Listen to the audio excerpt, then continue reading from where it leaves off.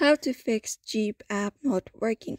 Hello everybody, welcome to another video. In this video I'm gonna guide you on how we can fix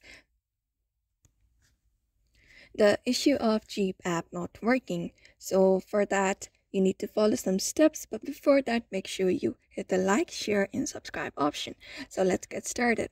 So the very first thing you need to do is check if you have downloaded the latest version of app or not, because not downloading the latest version of app may not allow the app to function properly. So in order to check that, you need to go to your Play Store.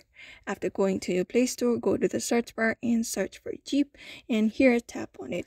After tapping on it, if your app needs any kind of update, here you will see the update option instead of open.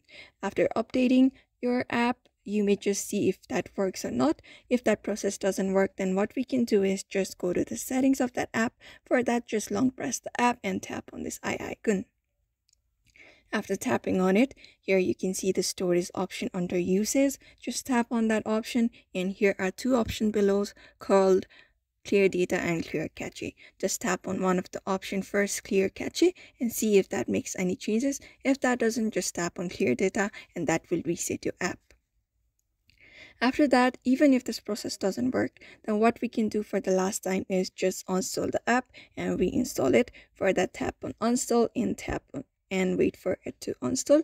After the installation is complete, just reinstall the app, and I'm sure one of the method is gonna work on your app and fix the issue that is happening of your app not working. So therefore, this is the method on how we can fix the issue of your app not working by following the steps. So I hope this video was helpful to you, and thank you for watching this video.